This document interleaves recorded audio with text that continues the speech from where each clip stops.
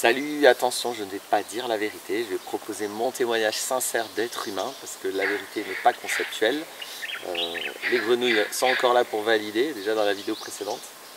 Alors je vais répondre à une question que j'ai trouvée très pertinente, que j'ai reçue en commentaire d'une vidéo. La personne, je m'excuse, j'ai plus le pseudo, de toute façon il n'y a pas de prénom, mais la personne se reconnaîtra. En ce moment, ouais, je suis assez inspiré sur les enjeux plutôt sociétaux, donc je fais plutôt des vidéos sur la société. Et du coup, c'est une question par rapport à ça. Cette personne souligne que j'explique souvent que j'ai quitté le monde du travail depuis 20 ans. Et il me demande, c'est quoi que tu entends par quitter le monde du travail? C'est quoi que tu appelles travail? C'est quoi le non-travail, etc. Et avec voilà, tout un commentaire assez judicieux sur ce sujet crucial, parce que ce qu'on appelle travail, alors revenons à l'origine, c'est quoi travail? Travail, ça vient du latin tripalium, qui représente soit un instrument de torture à trois pieux, soit un instrument pour contenir le bétail. Donc c'est très clair, parce que le travail, moi ça ne m'intéresse pas d'être ni un bétail, ni d'être torturé. Donc du coup, cette approche de l'activité humaine, donc qui consiste à voir les choses sous forme d'efforts, de souffrance, etc., comme si c'est normal, c'est très à la fois judéo-chrétien et à la fois très capitaliste, il faut bien travailler pour vivre, le travail c'est la liberté, disaient les nazis et Macron, Macron disait la même chose que les nazis dans son slogan de campagne, enfin dans son slogan, dans son discours de campagne, le travail c'est la liberté, ce qui est le slogan dans le camp de concentration d'Auschwitz. Il a osé, en passant la France en marche ou je sais pas quoi aussi, c'était aussi un slogan de Pétain. Bref, donc il a des références très spéciales ce monsieur. Donc voilà, c'est tout ça le travail, c'est-à-dire que c'est positiver l'esclavage. Alors, dans notre conception telle qu'on nous l'a appris à l'école, l'esclavage c'est le fait d'être forcé à travailler contre rien, ce qui est un délire parce que les esclaves n'ont jamais été forcés à travailler contre rien. Si on fait ça, ça dure une semaine l'histoire.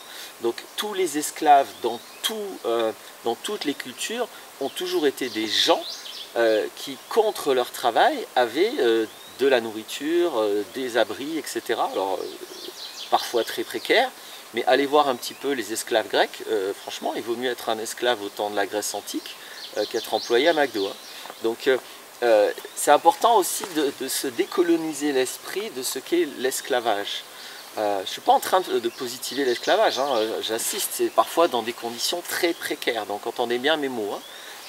Mais bon, intéressez-vous aux humains qui vivent en France et regardez s'il n'y a pas des gens dans des conditions très précaires.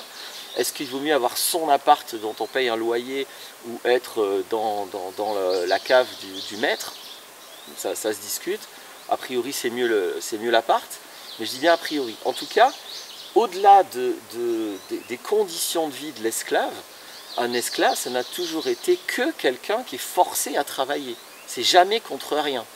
Alors ce qu'on lui donne en échange, c'est très variable selon les contextes, selon l'histoire, etc. Mais l'esclave, c'est celui qui est forcé de travailler. Aujourd'hui, la manière que l'on subit pour être forcé de travailler, c'est la propriété et la monnaie. Au lieu de bénéficier de ce qui est gratuit sur la planète Terre, puisqu'à l'origine c'est gratuit, il y a des systèmes qui imposent de payer pour avoir un abri, pour pouvoir avoir à manger, ils imposent de payer. Et à partir du moment où on impose de payer, d'abord pour payer les impositions, et de toute façon pour avoir n'importe quoi, on doit payer alors qu'à l'origine on ne doit pas payer, c'est gratuit, les animaux ne payent rien et ils vivent. Donc on est le seul animal qui est suffisamment con pour payer pour vivre. C'est par ce système-là qu'on esclavage, c'est plus la force, la violence, le coup de fouet, c'est un esclavage beaucoup plus fin, où on utilise la monnaie pour rendre esclave.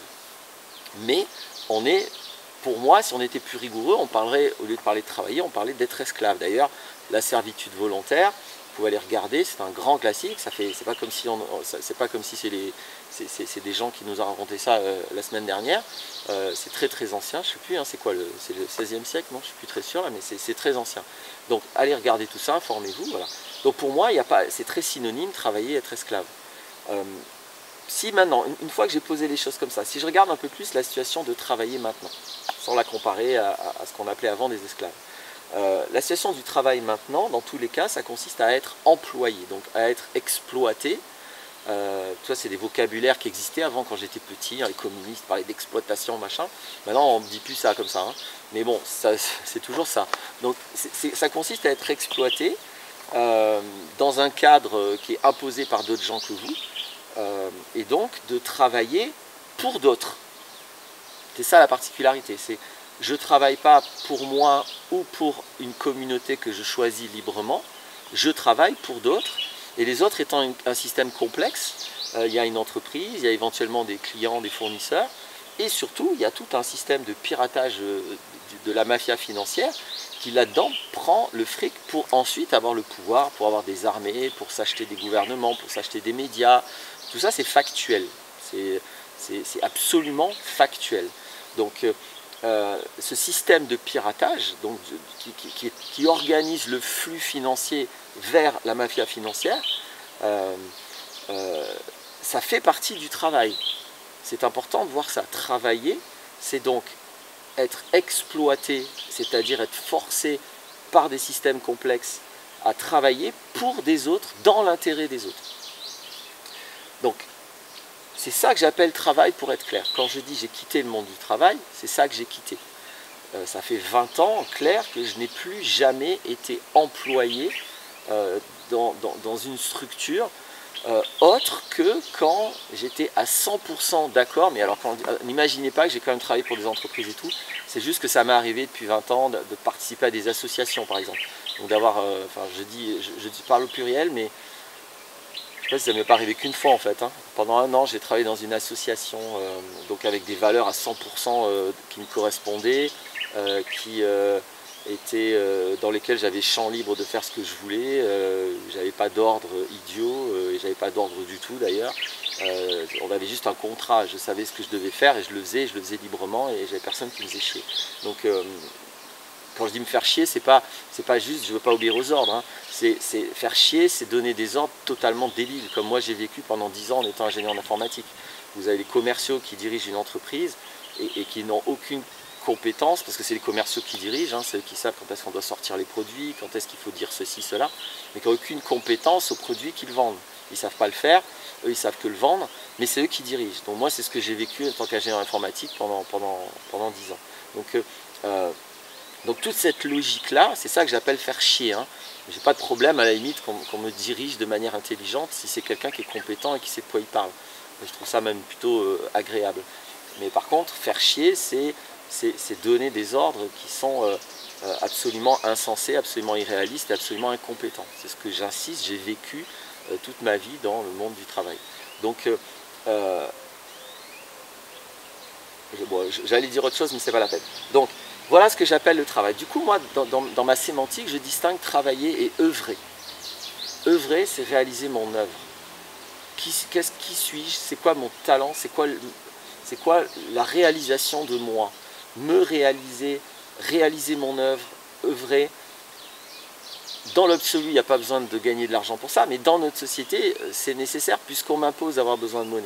Moi, si demain, j'ai plus besoin de monnaie, je continue à faire ce que je fais maintenant. Je ne change rien. Je ne fais pas ça pour l'argent. Maintenant, je prends de l'argent parce qu'on m'en impose. Mais moi, je n'ai pas besoin d'argent. Et je ferai ça encore demain, si demain, j'ai plus besoin d'argent. Si demain, je gagne au loto, bon, il faut que je joue pour ça, mais si demain, je gagne au loto, je continue à faire les activités que je fais. Je ne change à rien. Donc, ça, c'est déjà un critère pour savoir si vous travaillez ou si vous œuvrez. Si ce que vous faites et que vous appelez travail ou que vous appelez activité, vous mettez un joli mot si vous voulez, mais si vous cesseriez de le faire sans besoin d'argent, la logique est absolument irrémédiable, ça veut dire que vous êtes bien un esclave et que vous êtes forcé de faire ça, que si vous étiez libre, vous ne le feriez pas. Donc voilà le critère crucial pour moi entre les deux choses. Vous mettez les mots que vous voulez là-dessus, vous appelez ça travail, vous appelez pas ça travail. Le mot je m'en fous, la sémantique je m'en fous, mais personne ne me fera gober que c'est pareil d'être forcé à faire quelque chose ou d'être libre de se réaliser. Là-dedans, est-ce qu'on gagne de la monnaie avec ou pas? C'est totalement secondaire, j'en ai rien à foutre. Je vois pas, honnêtement, ça me dérange pas hein, qu'on me donne 60 € quand je fais un entretien. J'ai pas de problème avec ça. Hein, ça change, ça, c'est pas un problème. C'est pas ça le problème. Le problème, il n'est pas là. Le problème, il est d'aller bosser 8 heures par jour tous les matins, de pas prendre du temps pour mes enfants, pour ma famille, de pas avoir du temps pour m'occuper du monde et de comprendre ce qui se passe. Ça, c'est un problème. Mais bon, recevoir un salaire, c'est pas le problème. Donc, des fois, on me dit, mais oui, tu travailles quand même puisque tu te fais payer. Ben, non, c'est pas pareil. Donc, je dénie le critère de recevoir de la monnaie comme un critère pertinent vis-à-vis de ce dont je suis en train de parler. Pour moi, l'enjeu, le critère crucial pour savoir si je travaille ou si j'ai quitté le travail, c'est est-ce que je suis libre ou est-ce que je suis forcé à faire, sachant que quand je suis forcé à faire, je nourris tout un système, je nourris énormément, je participe à financer la corruption, la mafia, la destruction, etc. Moi, dans l'activité que je fais, à part l'usage d'Internet qui participe à la destruction, ce qui n'est pas rien, mais bon, je vois bien que quand je devais prendre ma voiture tous les jours pour aller bosser à IBM, mon empreinte, pas seulement carbone, hein, parce que c'est complètement idiot, je m'excuse, mais c'est totalement idiot de focaliser sur le carbone, c'est loin d'être la seule pollution, et c'est peut-être, à mon avis, c'est loin d'être la pire.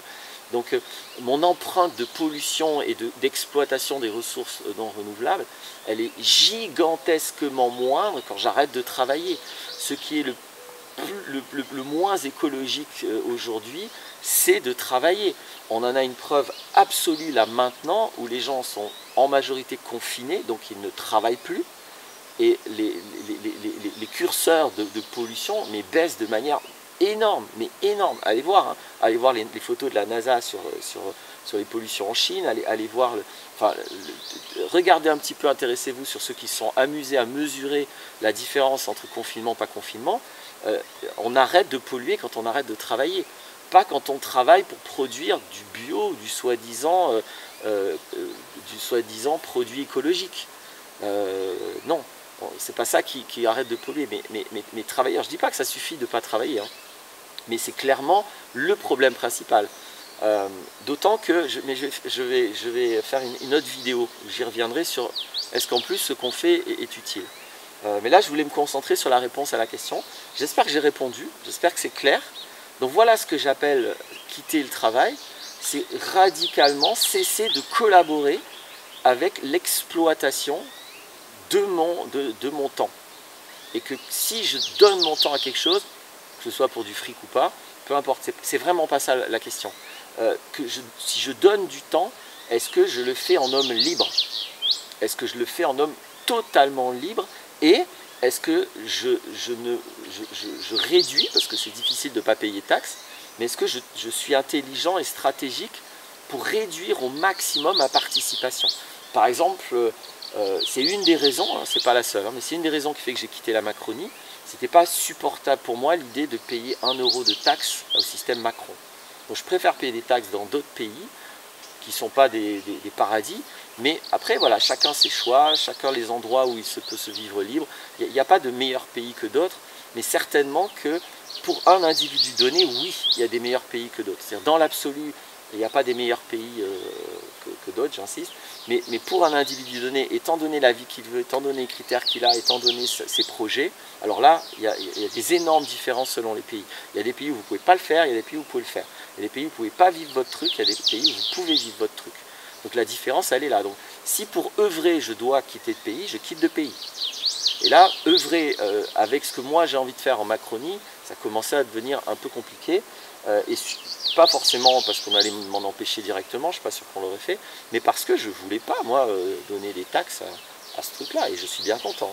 Je suis bien content de ne pas avoir financé le fait qu'on empêche les gens aujourd'hui d'avoir des traitements contre la Covid-19, d'avoir des protections contre la Covid-19 et d'avoir des tests pour identifier la Covid-19. Je suis bien content de ne pas avoir financé ça.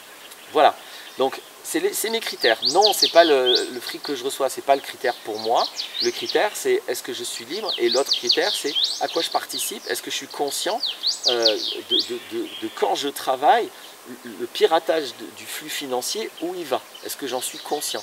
Et est-ce que je prends mes responsabilités là-dedans? C'est difficile de prendre les responsabilités des taxes et des impôts qu'on paye, hein, parce que vous ne pouvez pas faire le malin tout seul, vous finissez en prison. Encore que, moi je connais des Français qui ont écrit aux impôts en disant moi je ne paye plus d'impôts sur les revenus. D'abord vous faites votre boulot, d'abord vous allez récupérer toute l'évasion fiscale des multinationales, d'abord vous assurez que mon fric ne va pas dans la corruption, et après je repaierai des impôts. Voilà, je ne suis pas forcément ces gens, je ne suis pas sûr qu'ils sont en prison, mais bon, il y a quand même des Français qui disent moi je ne paye plus au moins d'impôts sur les revenus. Alors c'est un peu spécial d'envisager, je ne sais pas pourquoi je dis c'est un peu spécial, ça serait quelque chose qui nécessite plus d'organisation, on va dire, d'envisager d'arrêter de payer la TVA, d'arrêter de payer des taxes comme ça. Bon voilà, chaque peuple voit ce qu'il va décider là par rapport à la situation que je trouve dramatique et dangereuse. J'espère que ça répond à la question, sinon de toute façon vous pouvez faire des commentaires, et puis à bientôt pour d'autres vidéos, le réel est plus fort que toi.